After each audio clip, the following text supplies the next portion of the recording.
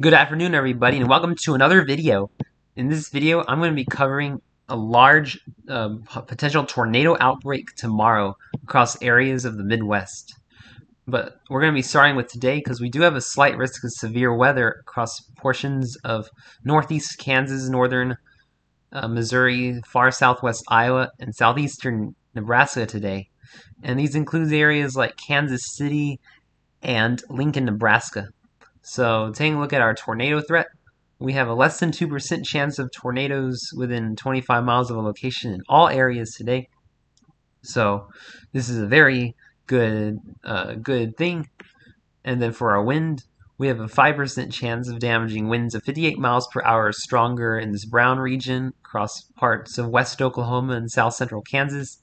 And then our hail threat is going to be the main threat today in the slight risk area, with a 15% chance of quarter-sized hail or larger within 25 miles of a location in this yellow area, 5% chance in the brown.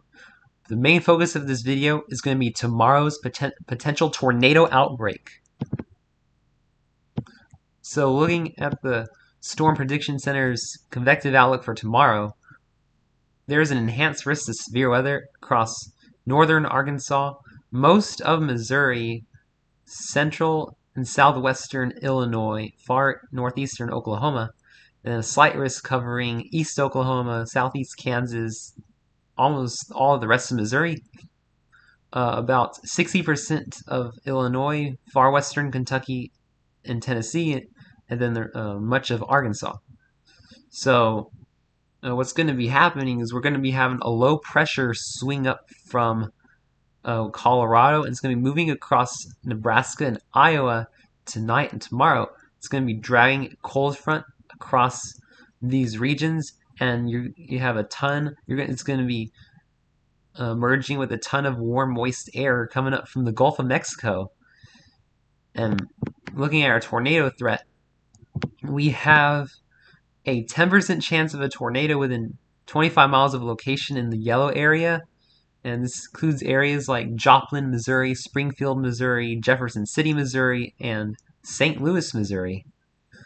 And what's even more concerning is this black hatched region, which is a 10% chance or higher of a strong or violent tornado, EF2 to EF5 tornado within 25 miles of a location. And so this hatched region is very significant because we're looking at the threat of dangerous tornadoes in this area. Then, of course, there's a 5% chance within 25 miles of the location in the brown.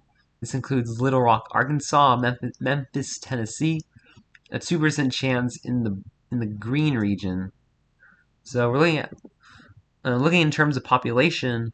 We have 5.5 million people in the 10% risk, 7.6 million people in the 5% risk, 5.7 million in the 2% risk, and a 5.2 million people in the area that has the chance of seeing violent tornadoes.